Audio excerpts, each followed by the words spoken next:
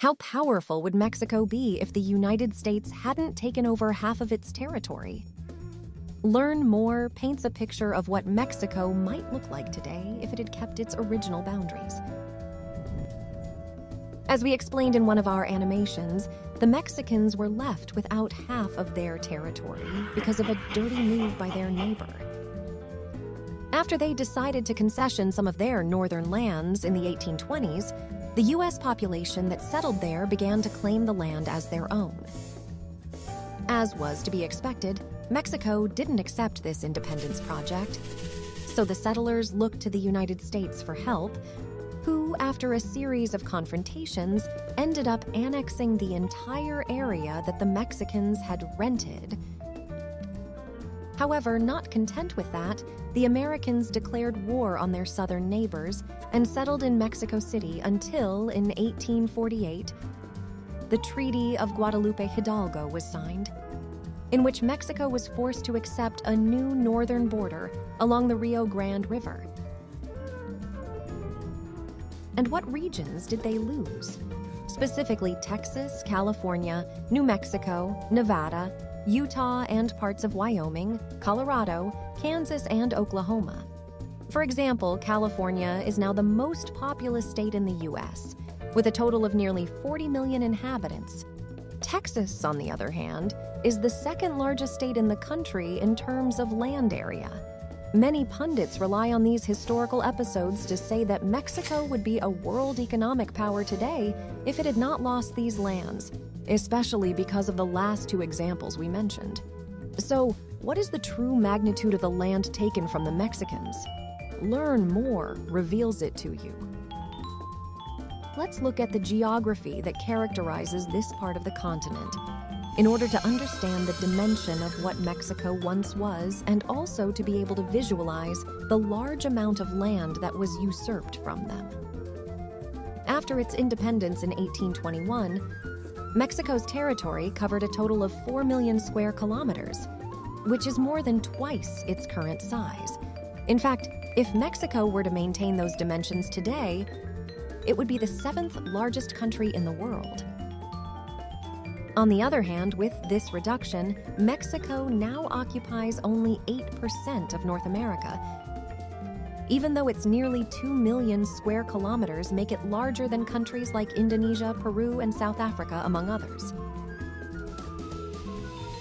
On the other hand, we must also look at the number of inhabitants that Mexico lost after its annexation by the United States.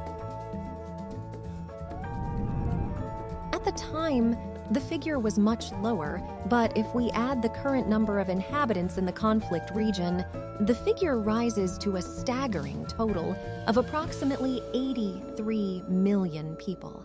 If this population were part of the Mexican nation, it would have a total of approximately 210 million inhabitants, moving it up to 7th place among the world's most populous countries and surpassing even the giant Brazil. However, if we talk about the rest of the countries that today make up the Americas, Mexico is also one of the most outstanding. It's in 5th place among the continent's largest countries in terms of surface area, and 3rd in terms of population, behind the United States and Brazil. Now, would this longed-for territorial grandeur? Would it translate into impressive numbers? Learn More has performed the corresponding calculations. Well, it would be quite accurate if we look at it from the point of view of numbers.